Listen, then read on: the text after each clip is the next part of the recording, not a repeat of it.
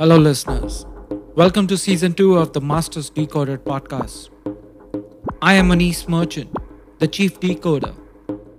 I want to thank you for the overwhelming response to season 1. Your feedback and encouragement led me to bring you season 2 of the Masters Decoded. The season will tap into how technology, artificial intelligence, and other socio-economic factors have impacted my guest careers or passions. My next guest on today's episode is Vishwas Mudagal. Vishwas is the CEO and co-founder of GoodWork Group of Companies. An entrepreneur at heart, Vishwas currently mentors, is an angel investor, and has had multiple stints in starting companies. With many awards under his belt, Vishwas has authored 2 books, Losing My Religion and Kalki the Last Avatar, both rated as Amazon bestsellers. Without much further ado, let me get on with it. Hi, Vishwas. Welcome to Masters Decoded podcast series. Really glad to have you on the show today. Hi, Anis. I'm really glad to be here and looking forward to having an awesome chat with you today. A speaker, author, an entrepreneur, and now an angel investor as well. If I look back at your journey, Vishwas, you've had a far enriching journey. You started your entrepreneurship way back in 1999. You did it for a few years, and then you went back to work, and then you came back to being an entrepreneur. How's that initial years versus now when you compare this entrepreneurship journey? Like if you have to compare those two phases? Yeah. So, I've been a teenage entrepreneur. I started when I was 18, practically. And I always had this itch that, I want to do something more than just usual, right? More than just normal. And I always felt that, I need to create things. I need to create things in different forms. And I was also an artist, right? So my whole idea was to create beautiful things, meaningful things, and something that are innovative, right? I started becoming like this kind of a dreamer. My whole life philosophy was over something that I believe that, I'm special and I'm unique and I want to contribute to the world. Right. So that kind of a feeling was there in me from the beginning. Okay. And I think that kind of manifested in me getting into entrepreneurship because I felt that, okay, that is where I think really make a difference in terms of creating entities and making a difference in the society or industry verticals, giving employment, supporting families, doing something for the nation and the world, all of that put together. Right. So I felt that, the only real thing that can suit me is entrepreneurship. Of course, I didn't feel it back then. I didn't know it back then, but I think in hindsight, I think that's what I feel. But back then, I just wanted to do something cool. I just wanted to, do something more than usual, like what I told you. And the first venture I started was called InfoVision, Computer Academy. So there it was in North Karnataka, and I just wanted to create a center where I'm able to train rural students who can be exposed to computers, right? So that was something that I did, and it was really good success. Considering the times that time, I was the first person to get internet to for example, my hometown Gadag, which is very close to Hubli and Dharwad. So that journey was pretty cool. And of course, I continued my education. I was in RV College of Engineering, which is in Bangalore, which is like the top school, engineering school in Bangalore in India. And so after that, I realized that, I need to understand how large companies work, because that's kind of a different kind of a professional setup. How do they build software? How do they have processes? How do they scale these things, right? How do they build a great R&D unit, for example, for an international, MNC? So those years, they gave me quite a bit of exposure in terms of the processes that go into large MNCs. So I worked with Huawei, and then Motorola had started a unit here called Freescale. So I was one of the first people to join their company here in Bangalore. So I had a great experience of taking that center to from small to about 250 people in Bangalore. Wow. So I was one of the first few people there, right? So that gave me like a very good insight into how this like really high-end R&D center can be set up. What are the engineering processes? How do we create patents out of India? Right? What does it go into creating patents, for example? So I think got a lot of international exposure as well, because it was all international products that we were building. So I think, and then of course I started my own journey in terms of I started my own startups, and then since then I've been a serial entrepreneur. Talking about your creativity, and you said, the dreamer, that's what gave birth to your two books, Losing My Religion and The Avatar. The first book, practically was just happened, something I did not plan at all, and just happened. My first startup, right? For example, it's called jobbyhive.com. Very similar to Glassdoor, but we had great traction. We had lakhs of users and all of that. But the thing is, we were ahead of our times, I think, and we couldn't monetize it back then. So we had to shut it down practically, and I'd worked on it for a couple of years and burnt all our salaries and savings and everything.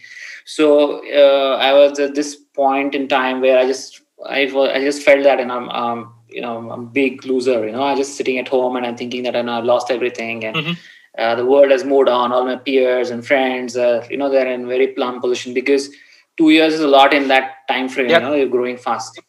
So that's when I just wanted to run away, from everybody, and then kind of just hide from the world, kind of a situation. But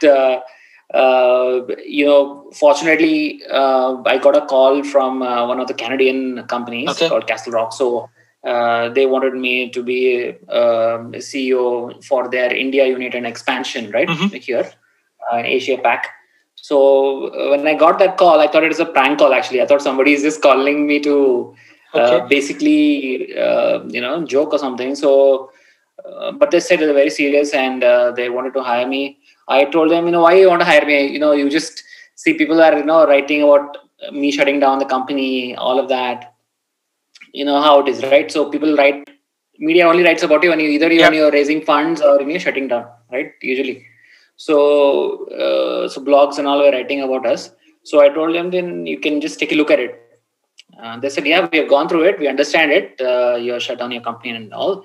But the reason we want to hire you is because of your experience in creating a tech that is supporting millions of users, and you creating that journey of bringing so many users to your platform, and that experience of building an engineering team. So that's what we want, basically, right? Interesting. So I think.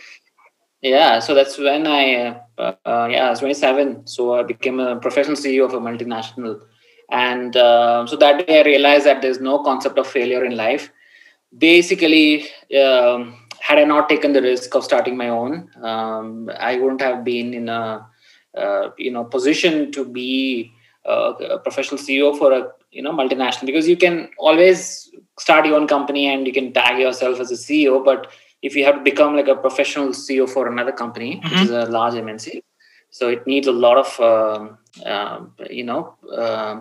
hardcore experience in terms of dealing with teams, expansions, operations, finance, tech, all of that put together, right? So that kind of experience only a startup can give you. So that's the reason why I think if you have your own startup and you are scaling it up, even though it's a failure, it's a huge learning. So that's something that that became the philosophy of my life, basically to tell that it's okay if you fail, right? But it's not okay if you don't try. That's number one. You need to keep trying. And the second thing is you need to learn, pick yourself up and move on, right? And I think that is very, very critical. And that became the basis of my book. I thought I should write a book about it. And then I wrote about, that's when I started writing about losing my religion. And I have a protagonist called Rishi, and he's like an entrepreneur in gaming, and he wants to revolutionize the gaming world, but he kind of fails. But and then he accidentally meets an American hippie who's like traveling in India. He meets him and he quits everything and goes with him on a journey. Something that I couldn't do. Basically, I just wanted to quit and go, but I felt that I could live that life in this book. And also this book became a transformational journey for myself as well. I could really introspect, and I could really think through what I wanted to do in life. So so this book is it's a fiction, it's a novel, but it teaches a lot about how to go about life in a very fun way, and also a lot about startups, business, and travel, romance, everything put together, right? So I think that gave the impetus for the book. And what gave the impetus to last Avatar, the Kalki? Oh yeah, so that one was basically it just happened out of the blue. So basically, that one was a very conscious effort for me, which I think this idea came to me that I love superhero movies. I love the comics. I love the whole superhero stuff, right?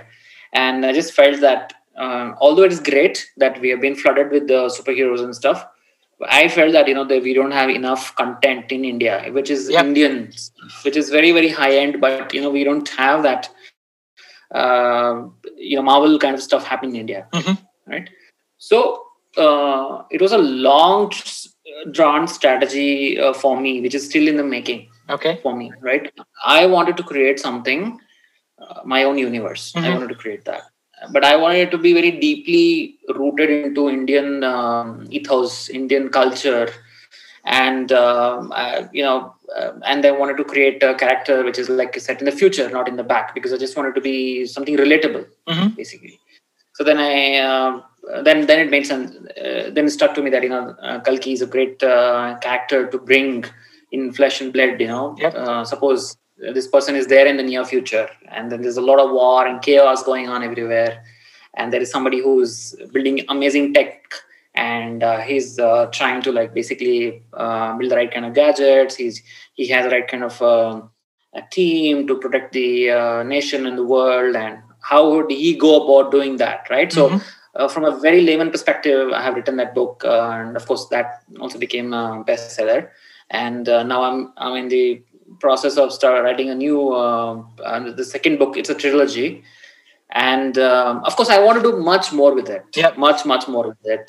I want to create a universe. I'm hoping that one day if we want to create some sort of anime, or some sort of series out of it, or live action movie and stuff, right? And not only that, I have multiple characters which I feel that multiple Indian superheroes which are really really deeply rooted in Indian mythology, not only mythology in general, which is relatable by Indians, right? But it is very very high end, which it's very comparable to what the Hollywood guys do. So I'm in talks with multiple studios, and of course it's going to be, if it happens, it's going to be very big budget stuff. So that's the reason I think it's taking more time.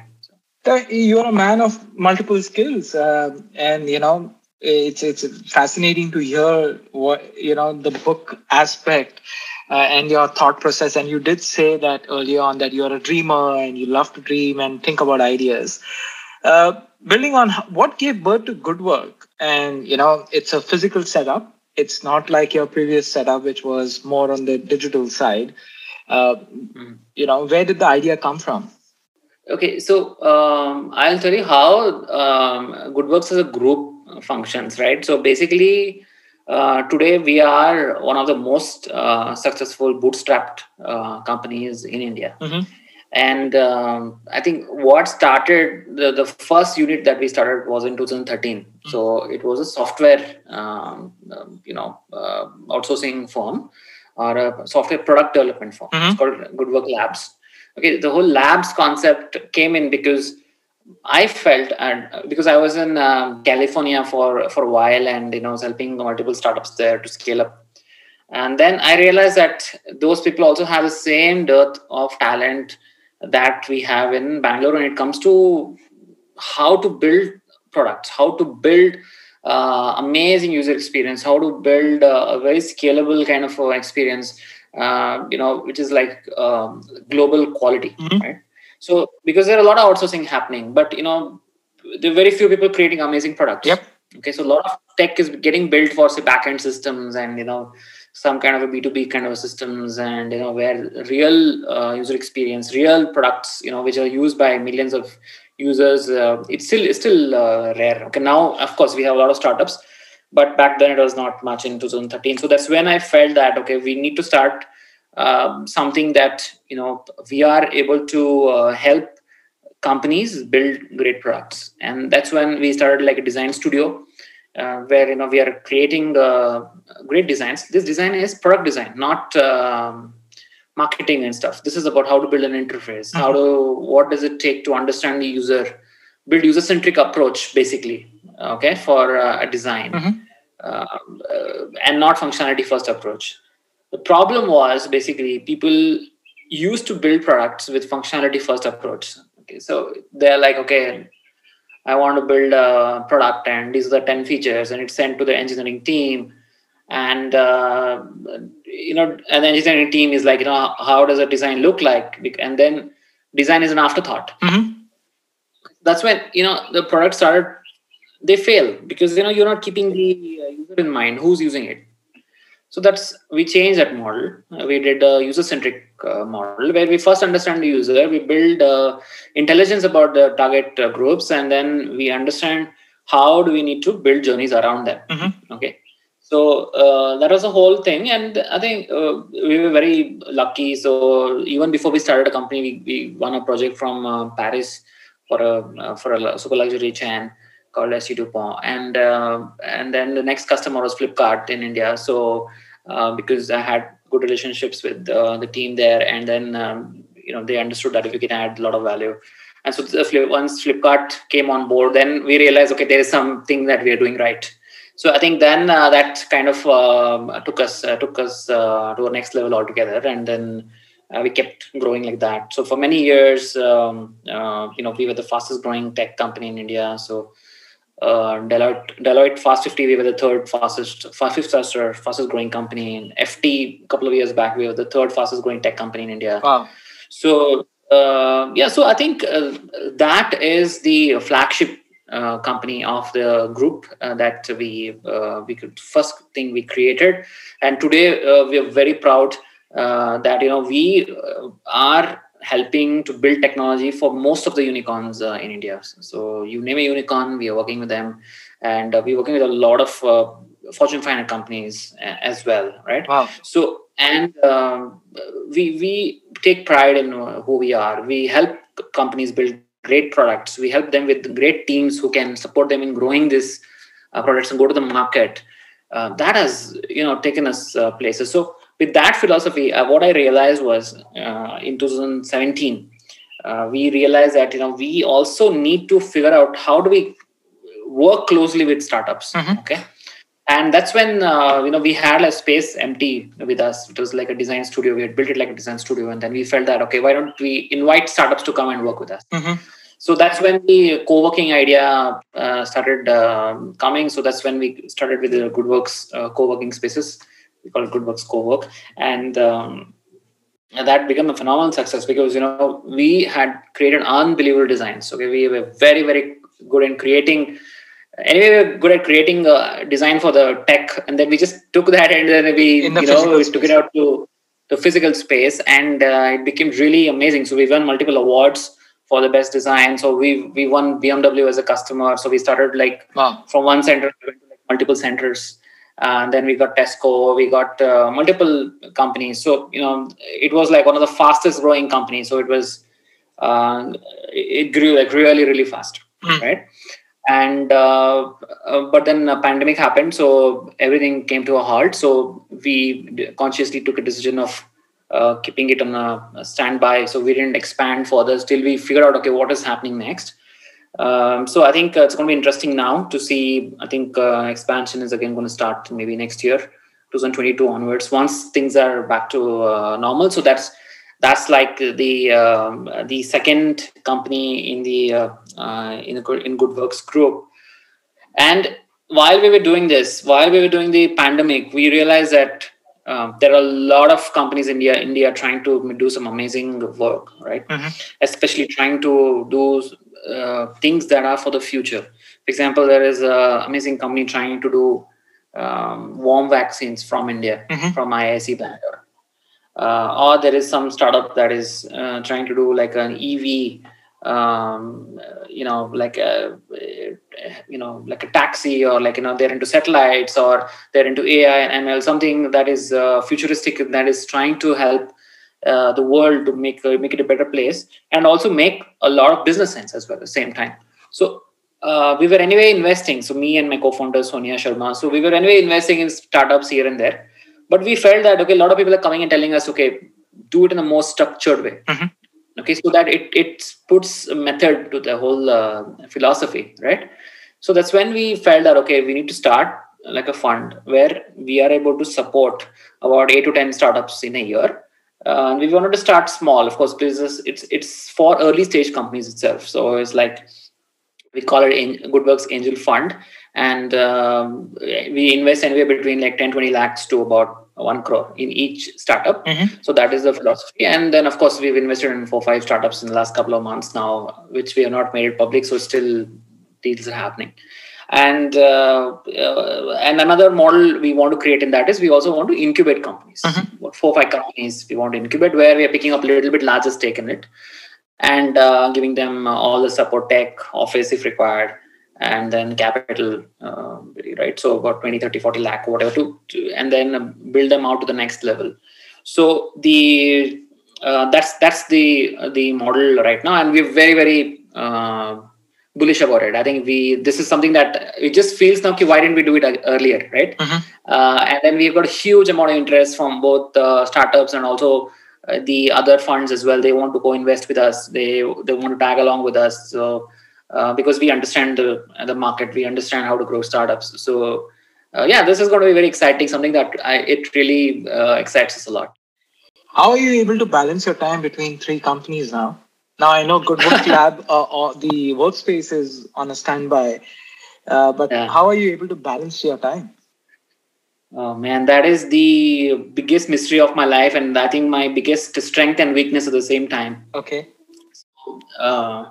That's my personality type. I cannot help it. So I tried to fight it for the longest time. I felt that I shouldn't be doing too many things. I should just narrow down to a few things, and I did that. I did that for the longest time.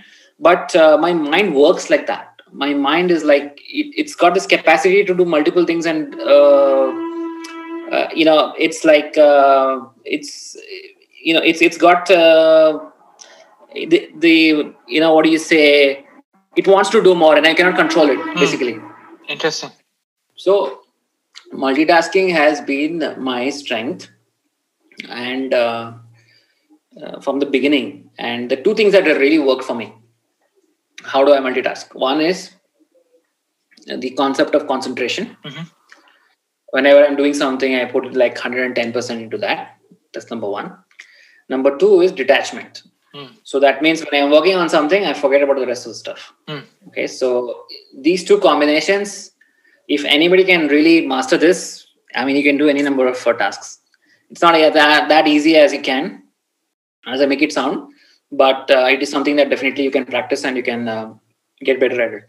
Now, sometimes I struggle personally. There is so much of distractions around you, whether it's your phone pings or emails or phone calls, or since we are working from home now, children around you, or people around you, and then suddenly an email pops up on your screen and it just catches your attention and you keep thinking about it. It's a skill to develop for everyone. I completely agree and empathize on that. Yeah, and also a bit of a curse as well, right? Yep. When you're trying to do some things, and it just affects you because some other things always going wrong. Yep. And because we're scaling up right now, and there's always something going right, there's always something going wrong.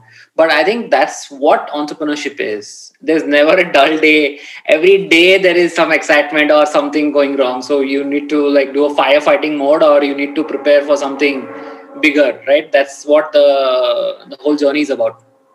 Do you do a switch off period as well?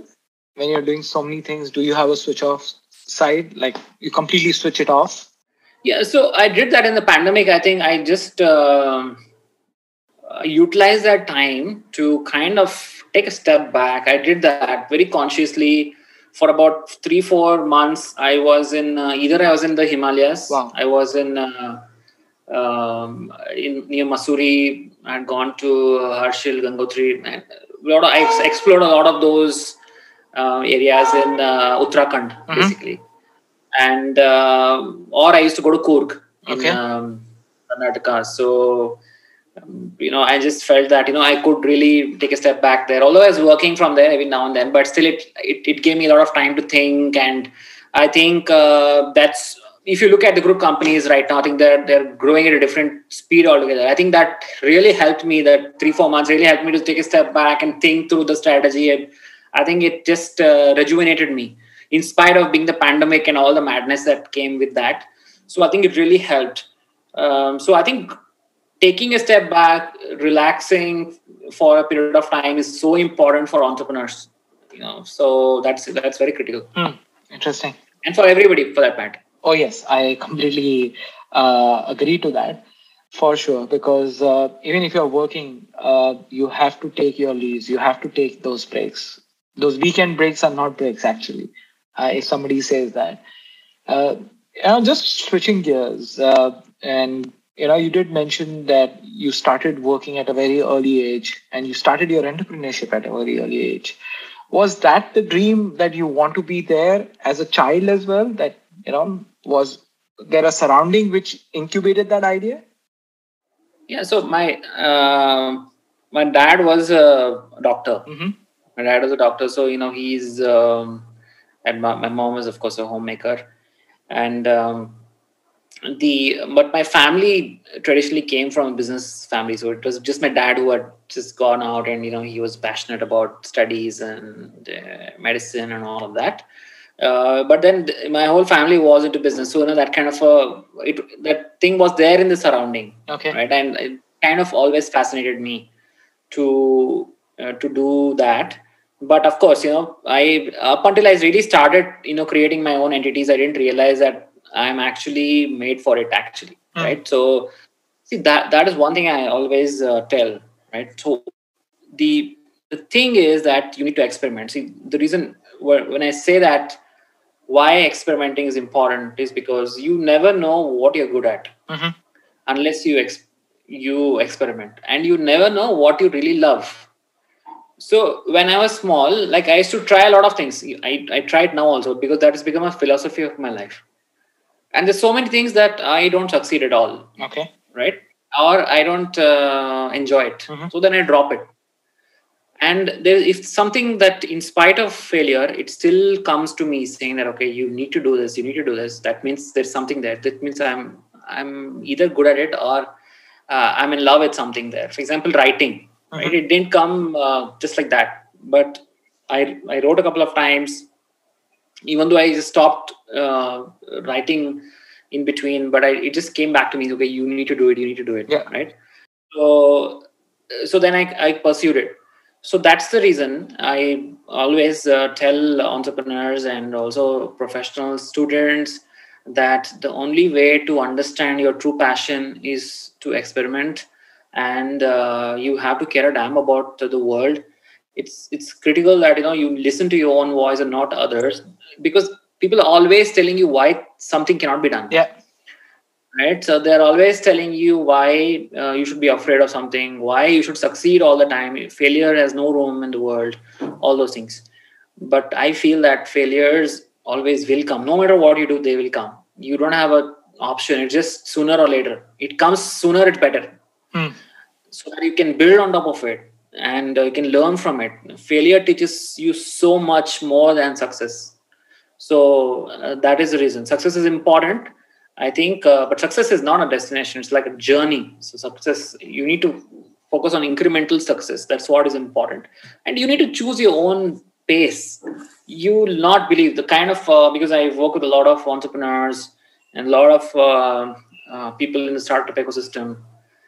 There's a mad rush to become like the next unicorn, or, you want to become like, you want to raise funds and stuff like that. But at what cost is the question, right? So you need to define your own pace. You need to define why you're doing something, and then need to have intrinsic reasons to do it, and do not get bogged down by social media, right?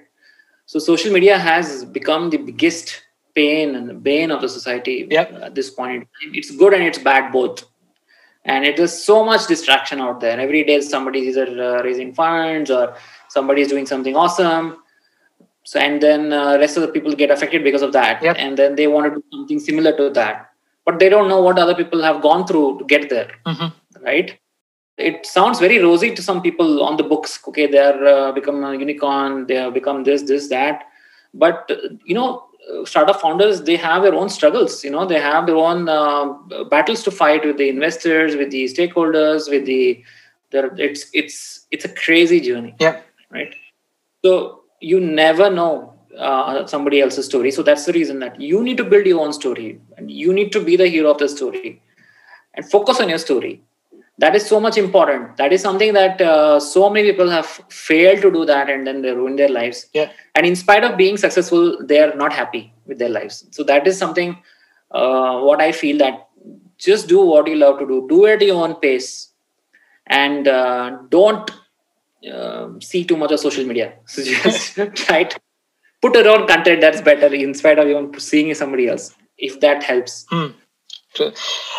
Building on what you just said, I'm sure you are being pitched by many entrepreneurs today for the angel funding platform which you have, and you did say that you're talking to about 4 or 5 where you in the final process of making the funding happen for them. What's your evaluation criteria? Are you looking for people who have their own stories, or are they trying to replicate somebody else's story? So what we are looking at, first of all, a space where we feel that it is going to be relevant in the next 5 to 10 years. Okay, that is the first thing we're looking at. If somebody is doing something that is not relevant, or it is like it's kind of sunsetting, we feel that. So we don't want to invest in that, because that is not the philosophy of the fund. So we want to look at something that is a little bit futuristic in terms of where the world is going, because that is the way where we feel that we can make a small difference on where the world will go. Right? We want to leave this world a better place for the children, for all the children. Children. So that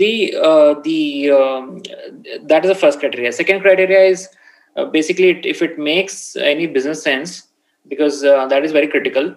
And also if there is some kind of a traction. So we don't want to invest in idea stage, because unless then it will go into incubation kind of a mode for that, for which we have a different setup altogether, which we are still formulating it.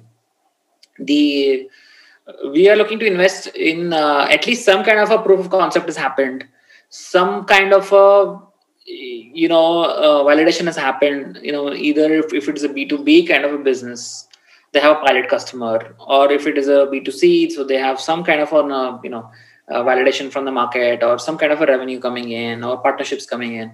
So that will help us to make that evaluation. And of course, the team is everything, right? So because startups are nothing but teams, the founding teams are everything. Right. So I think that is something that we look at, if they have done something similar in the past, or if they have that kind of the metal or a genius to drive it through. That is important, because some people just lose it in between. Some people are doing it for different reasons. All of that. That's something that we look at. And of course, we always look at whether we can go ahead and make an exit, because ultimately people who are investing alongside us, they need to get the return of investment. So we are looking at we need to get exits, of course. So that is something. Just switching gears, how has family supported you across this entire journey? My family is like unbelievable. I couldn't have had a better family to support. Of course, my parents, my sisters, they have been super supportive from day one, because the kind of ambitions and kind of goals that I have had, and the kind of pace that I have chosen for my own life. And so it's difficult for people to be around somebody like me. I understand that. But I've balanced it out. I think I'm a family guy and stuff. And I'm very fortunate to have found Sonia. So she's my partner in all the businesses, and she's my wife as well. And so I think it's like, we are an entrepreneur couple, So that is like, it's got a lot of positives and few negatives as well. Positives because we are a team in ourselves. We don't need anybody else. So that's the greatest benefit of it. And so we are able to do multiple things, and we are able to expand. So she can take a look at certain businesses, I can take a look at some, and that's the way we have grown it now. And but the pitfalls are, it can affect both of us. Something goes wrong, it can affect both of us. And also the other thing is yeah, sometimes you don't agree on certain things, so you just need to work it out, things like that. But it's fun as well. So I think she's very different from me, so I think we are kind of complementing each other. So I think we make a very diverse kind of a team. She's more of a realist, and I am more of an idealist. I am more of a dreamer. She's more of a very practical person. So that just kind of balances it out. Very interesting. It's an interesting combination between the two of you. Yeah. Have there been any moments in this entrepreneur journey of yours which has been memorable for you specifically? Many, I think many. Right. Some of the first thing was, of course, I had to shut down one of my startups, Jobby Hive. It was a sad situation, but something which we had to do. I think when I look back, it is one of the most significant things, because of because of the failure, I learned so much, and then I could really move forward. And of course, the one of the thing with the GoodWorkLabs, when we started, it was bagging the first couple of customers is really good. Something was a turning point. Bagging Flipkart was a turning point for us as a customer, basically. And so I think there are many like that, right? So that by happening, that they're quite significant in their own way. Interesting. I know you're super busy juggling many balls right now, Vishwas, but question for you is, if you have to give advice to budding entrepreneurs or people who are looking to become entrepreneurs from a successful corporate career, what will be your advice to them?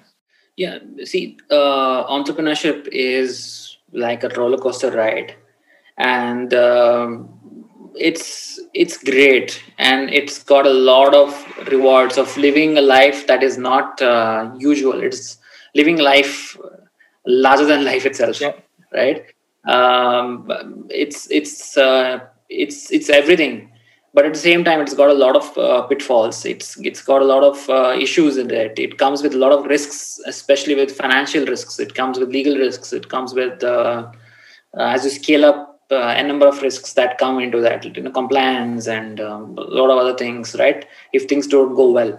So as it might found, if we might find it very rosy on the newspapers or in the media and stuff, but it's got a lot of pitfalls as well. So I think you need to be prepared for it, and sometimes life just prepares you for that. I think with incremental success or incremental failures, setbacks here and there, it always prepares you for that.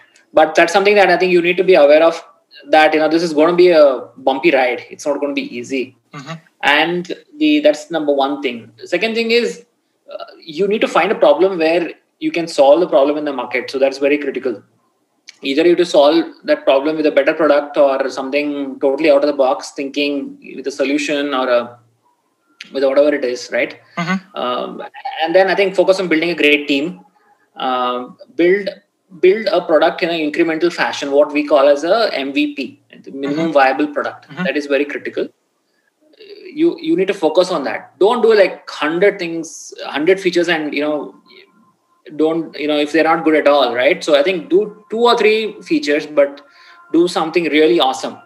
Be it features or product also. It could be like a cake that you are making, but don't do 10 cakes and all of them fail. No point. Just make one that is very unique and awesome. I think once you have something going on there, and then you can build on top of it. Yeah. So that's my only advice. Interesting. Now, Vishwas, this has been a wonderful conversation. It's been far enriching for me as well to learn a lot from you. Thank you for taking time out. It's been a pleasure to have you on the show. And hopefully, people listening my show will be reaching out to you or will be glad to connect with you. Yeah, thank you so much. People can reach out to me on my social media handles, Vishwas Mudagal. So that's the thing. I'm always available to take questions or interact. And it's an absolute pleasure talking to you. I think fantastic discussion today. Thank you for listening in. And we close yet another episode of Masters Decoded. If you've enjoyed the episode, please, you can help us out by sharing it on social media. I would personally appreciate that. It's how we can reach more listeners, and the more listeners we have, the more awesome guests I can get in touch and convince to participate in these conversations that are a joy to have for me, and I hope they are a joy for you to listen as well. You can also help a lot leaving reviews on iTunes or your podcast service of choice. Reviews are surprisingly helpful in supporting the podcast to get to more listeners. If this episode has intrigued you, I would request you to subscribe to the podcast to stay up to date and get notified to the future episodes. With that, I bid you and see you in the next episode.